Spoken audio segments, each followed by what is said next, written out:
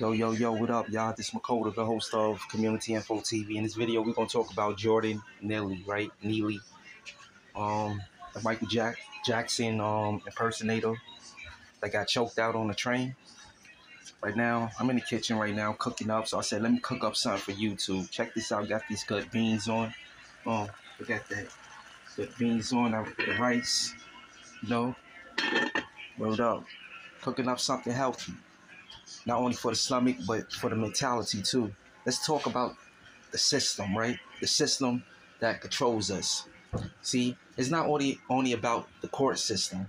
It's about the system in the community on how people minds is programmed. Like I told you on a previous video I made about how people in New York is walking around scared.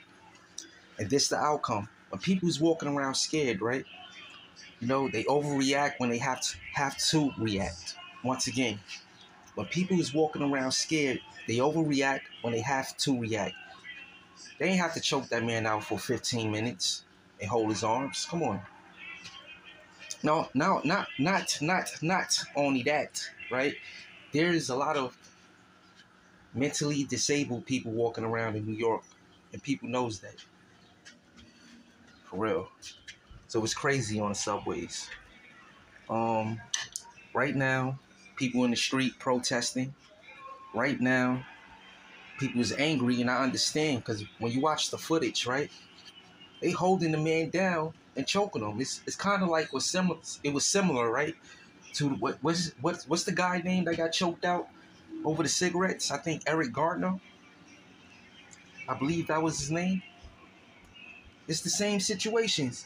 People arms getting hold, and law enforcement is choking them out. Now, this is not a shot at law enforcement. The cops got to do their job. You know what I'm saying? But in this circumstance, it was a military guy. It's still some type of law enforcement, going on. But as a civilian, this military guy is riding a train. He getting in an altercation with Jordan Neely.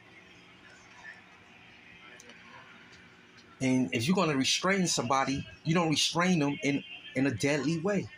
How can you restrain somebody and kill them? The whole purpose of restraining a person is to hold them down in a safe way, not seriously hurt them. Word up. That's a prime example on how people in New York is walking around paranoid, scared.